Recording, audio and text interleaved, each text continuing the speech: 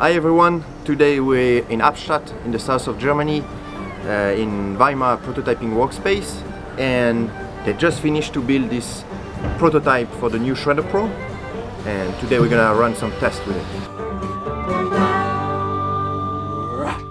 So to present you briefly this shredder, we have here a 3 kilowatt motor that is turning at 55 rotation per minute.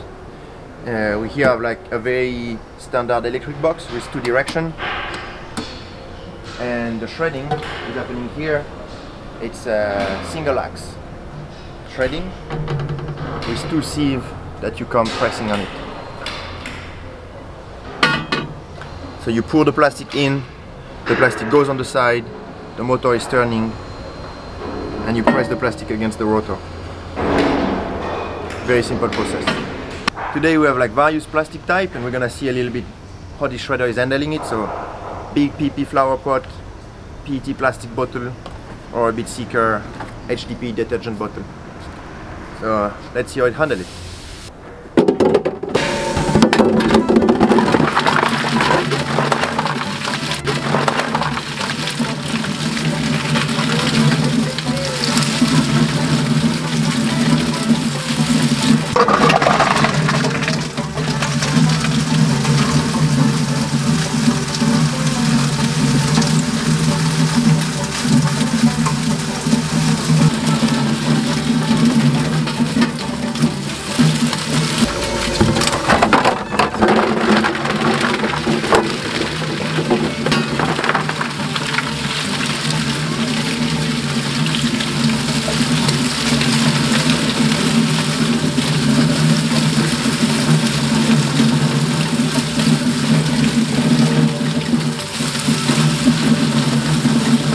How does it work with a big flower pot like this?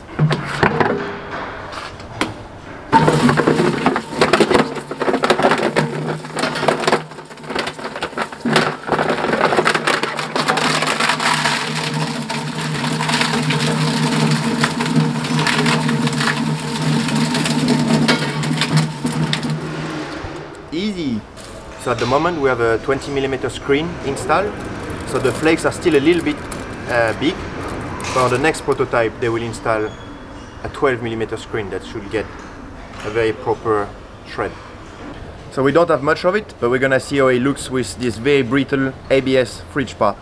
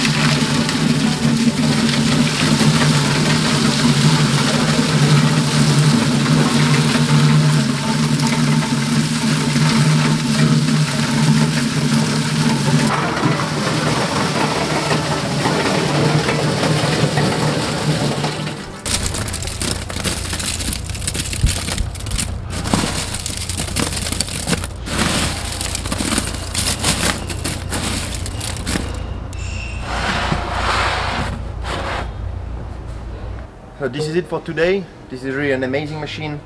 It shreds every type of plastic, different shape. It's very easy.